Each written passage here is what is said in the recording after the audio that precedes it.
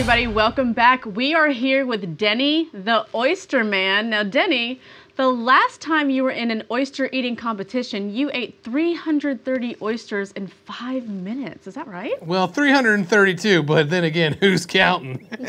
Well, that is an amazing The Guinness Book of Mother World Records, that's who, bitch.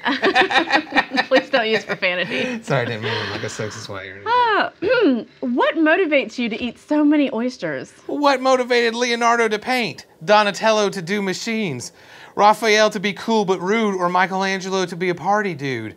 They were motivated by pizza and also karate.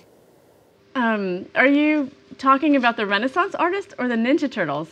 I consider the Ninja Turtles artists in their own way.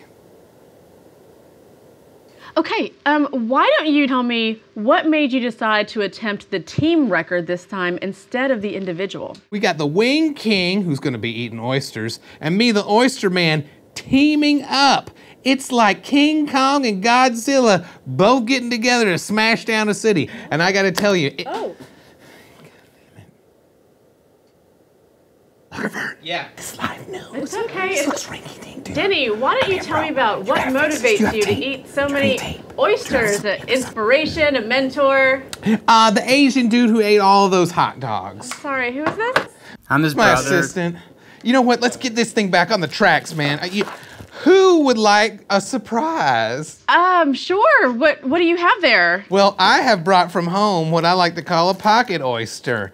And this is just a regular raw oyster that I've had in my pocket for, a couple of hours. Would you like to try this with me, milady? I would, but I think we're out of time. Thank you so much. Well then, more for me, huh? Don't miss this event next Saturday afternoon at the Oyster Shed at 11 a.m.